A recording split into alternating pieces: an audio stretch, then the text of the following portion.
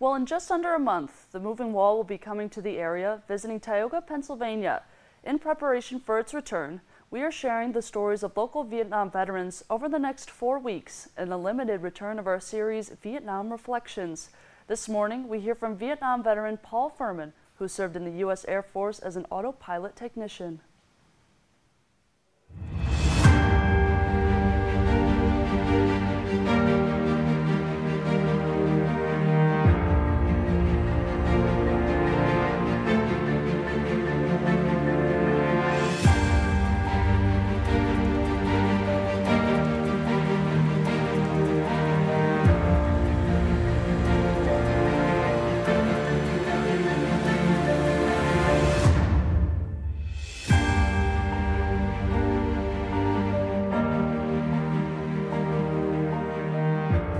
Well, I joined the Air Force because I was going to probably get drafted because the Vietnam War was started already, and I thought, might as well, if I'm going into military, I might as well make it worth my while. And so I signed up for autopilot school, which is a lot of electronics training.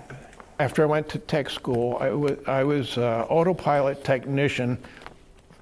We would troubleshoot the aircraft, and we would diagnose what the problem was, and then we would replace, everything was called a black box. You replaced the black box on the airplane, and then you brought the black boxes back to the shop, and then if you could, you repaired them, and they got them, you had them ready to go for another aircraft.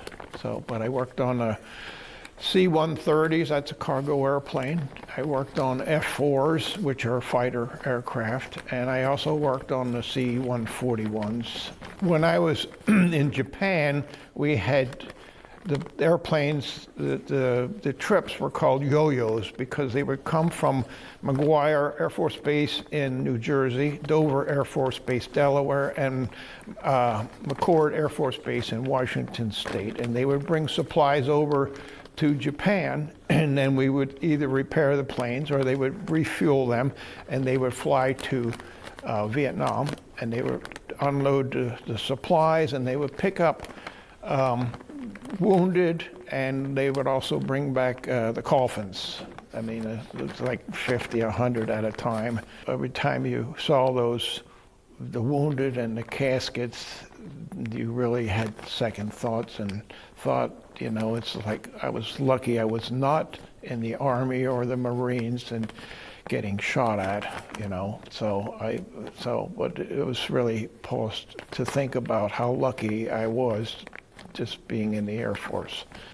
So, being in the military is kind of tough, but it's still better than getting your name on the wall. That's a really hard one, and every time I see the wall, it's an emotional experience. The moving wall, which is what this is for, is it's a moving wall because they pack it up and move it from one place to another, but it's also a very emotional experience because, you know, each one of those names on there is a person.